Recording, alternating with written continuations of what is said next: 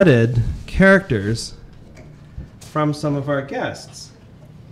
So these are characters. Of course, there's Joan, and a character by Simon Roy and Glenn Lovett, and Sam Logan, and Gareth Godin, and I'm going to blank out on who is doing Captain Canuck. I think it's Kalman Androwski. I might have got that wrong. And Scott Chandler. And also this character here by... Don't worry about it. Alex Stacey! And just so everybody knows, this is the Pierogi Cat, which is like the most famous, most fabulous cartoon character in Victoria. And no, he's not humping that snowball. So sure he isn't. No. Have you read Gareth's comic? Hush you. I love it. This is a children's show. Arclight Dynamo says this is Desert Bus's mandatory CanCon. Yeah, exactly. Okay, so what you get in this lot is you get a signed copy of the poster. You get the original artwork for the additional characters. Whoa. You also get a set. That's Fuzzy from Sam and Fuzzy. Yes, it is. You also get a set of last year's students' comics. So there are 16 comic books. As one of the primary learning outcome that students have is at the end of the program, the 8-month program, they write, illustrate, and publish a 24-page comic. And so this is a complete set of our first-year students' comics. We have one more very special thing. Oops, I better not put that there. This will take a minute to explain. Last year, give me a minute.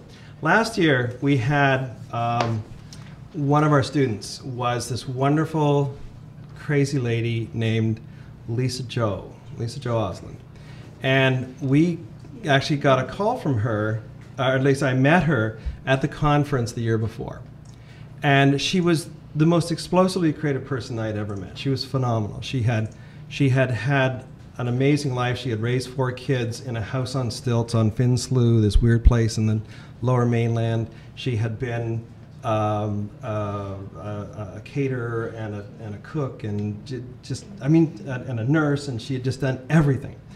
And she told me this amazing story about how I was being interviewed on the CBC about the Comics and Graphic Novels program at Camosun.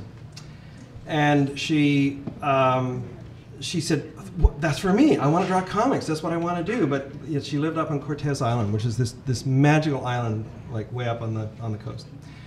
And her mother had told her back in the day when she was young, she said, buy yourself a pair of gold earrings, because someday if you're ever, there's something you really want or you're in trouble or whatever, you can always sell your gold earrings. And that's what she did. She pawned her gold earrings to pay for a bus ticket because she didn't have a phone. And she came down to our conference and we met, and I said, you are so in our program. You're exactly the kind of person we'd love to have here. And so she came down and she joined the program. And the first term was quite challenging because, like I say, she was outrageously creative, and she would come in and she would do a comic that was like the size of the wall, and then she'd do a comic that was 100 panels long that would wrap all the way around the entire room, and she'd do like little teeny tiny comics, and it was just, and I finally said, Lisa Jo, you're like black powder. If there's a pile of black powder and you put a match to it, it goes foot. But if you wrap it all up tightly, if you give it a context, then it becomes explosive. And I said, if you can do comics and you can keep them within the context of a 6-panel grid, I think you'll be astounded. So the second term, that's exactly what she did. And this is her comic. And she did all these amazing stories, which are just so wacky and off the wall. She did a beautiful, incredibly touching story, an autobiographic story about when she was a girl and got on a plane and was sitting behind a young GI who was on his way to Vietnam, who meets a girl, and they just start talking about their future, which of course, in all likelihood, didn't happen. And then her last comic was what we call edutainment, which is comics in service of education, instruction, and advocacy. And she did this fabulous comic about making bread. Hello, little nut French person. You want to make bread? Okay. And it's just like full of such crazy stuff. Like she's talking here about proofing the dough, and she says, entertain the idea of proofing yeast as a penthouse orgy. So, I mean, it's just amazing stuff. So she, when it was time to graduate, I said, you know, I'm sorry. All I can say is we consider you a discovery. We would give you an A++ if we could, but we can only give you an A+. You're amazing. Go forth.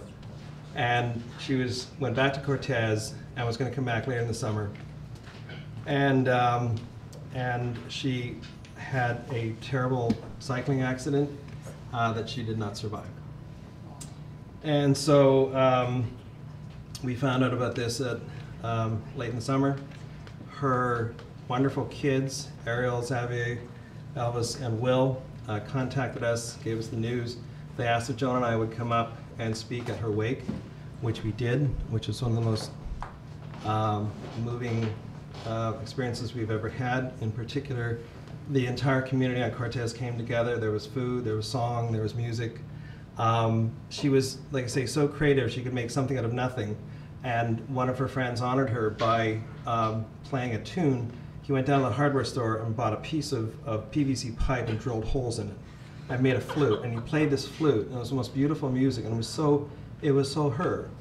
And so the most moving moment came when a First Nations elder from the island ceremonially swept away the tears of her children with an eagle feather.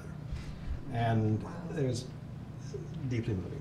So we said, you know, we want to honor Lisa Jo's memory, and we want to set up a scholarship in her name. And Joan and I will make the first contribution, and we suggested that we print up her comic book and sell that. And so they did that at the wake and are continuing to do that. So there will be a scholarship in Lisa Jo's name for a student from now on in the Comics and Graphic Novels program. The criteria is I think it's going to be something like the most explosively creative person with the craziest hair award. And Joan and I get to choose that person. So anyway, one of Lisa Jo's comics will be part of this lot that you are bidding. Okay, Right. so What's our next live auction? I'm next gonna live auction I'm will gonna turn the light back on. that'll be the Hulk cover sketch. Excuse me? The Hulk. The Hulk? The Hulk. The Hulk. Not a Hulk. Not the Hulk. The real Hulk? The real Hulk. This lot's going to From be in those all movies? caps, isn't it? Okay. Yes, Is it? I think so. 227. Oh, actually, they are back, so they can take care Well, of that. never mind.